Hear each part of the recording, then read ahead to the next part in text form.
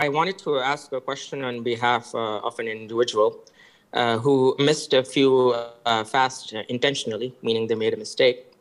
I tried searching for an answer on many forums like Islam Q&A and even your past videos, but all answers are relating to breaking the fast intentionally rather than failing to keep the fast due to an invalid reason.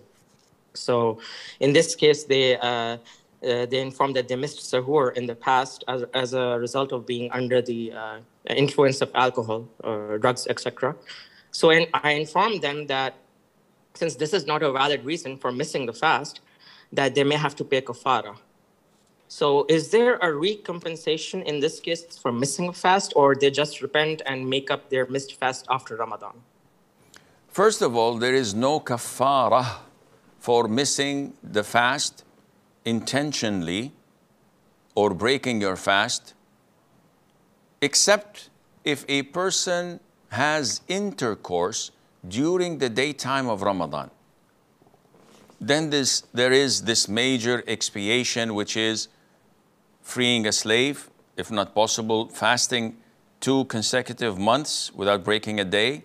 If not possible, then feeding 60 poor people for having intercourse during the daytime of Ramadan. But other reasons, someone started fasting, then broke his fast by drinking or eating, then there's no expiation. He had committed a major sin and he has to make up for these missed days. And in our videos, we mentioned the opinion of Shaykh ibn Uthaymeen, where he says those who skip the fasting of Ramadan are one of two. Either someone who started fasting and in the middle of the day changed his mind and broke his fast. This person started a form of worship and broke it. So he is obliged to make it up. The other scenario is someone from nighttime intending, I'm not going to fast tomorrow. I don't have a reason, but I'm not going to fast. So there is no intention. This person can never make up for that missed day because he missed it intentionally and did not want to fast initially, and the time that was this form of worship prescribed at was missed. So he cannot make it up. Let him move on, repent, ask Allah for forgiveness, have deep remorse, and do a lot of good deeds, hoping that Allah may forgive him.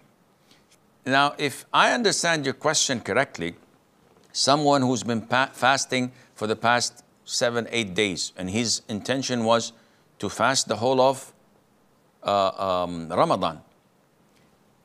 We say that the most authentic opinion is the first intention for the first day is sufficient. So when announced that tomorrow is Ramadan, and you eat your pre-dawn meal, the suhoor, this is your intention, khalas. Do I have to have the same intention every single night? The answer is no, because it's connected. So the first initial intention is sufficient.